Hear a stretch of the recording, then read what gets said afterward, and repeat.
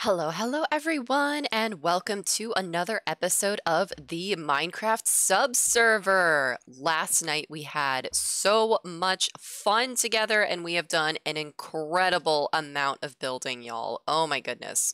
So, we are currently at the first village that we are renovating together on the subserver. And for those of y'all who are new here, my Minecraft subserver is the multiplayer server where my Twitch subscribers get to come and play with me. The best part is one of the privileges of this server is that everyone can come and play whenever they like. They don't have to wait for it to be my Friday live stream or even for me to be online. And I am just so amazed at all of the incredible work that my subscribers have done on this server, even when I'm not on.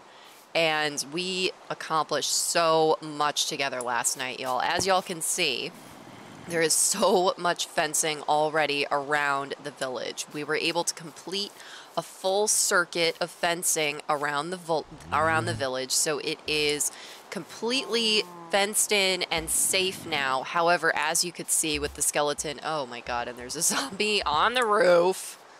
Really? This keeps happening because, as you can see, we don't have torches all the way around the fencing yet, and a lot of the fencing is not double fenced yet, as well as there are a lot of dark areas in here which need to be illuminated with torches in order to prevent mobs from spawning here, like this zombie on top of the roof. But we have made incredible progress thus far, and we have a lot of livestock here. The last thing that we were able to finish is this barn where we are transferring the livestock into to help better keep them safe from mobs. As you can see, this area is a huge hotspot. There's just tons and tons of mobs everywhere, day and night. It was quite the effort fencing this in last night because we were fighting off mobs constantly while trying to build. So I am just absolutely stunned at the amount of progress that we made. This is the only house that really needed renovation in the village. As you can see, we still have some work that needs to be done on this cute little house in order to make it match the other houses in the village. This whole front part here was blown off by a creeper attack, and all of this land right here was a giant hole that we had to fill in. So we are still making progress on the renovations with the village, but slowly but surely we will get there. I'm also amazed that we got so lucky that there was a thunderstorm. Oh my god, I'm being shot at. And we managed to get all 4 of the bony ponies. There's one of them still here.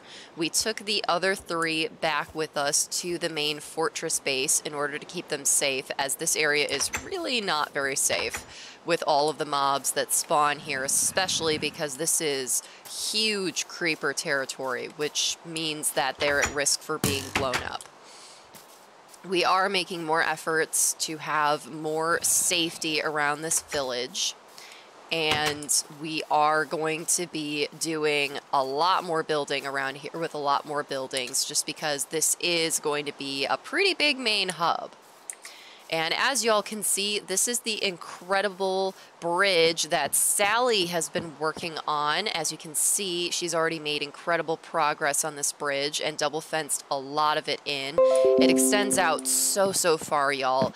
Brianna explored it for me last night while I was building some stuff, and we found out, as you can see, it goes all the way out there, disappears into the horizon.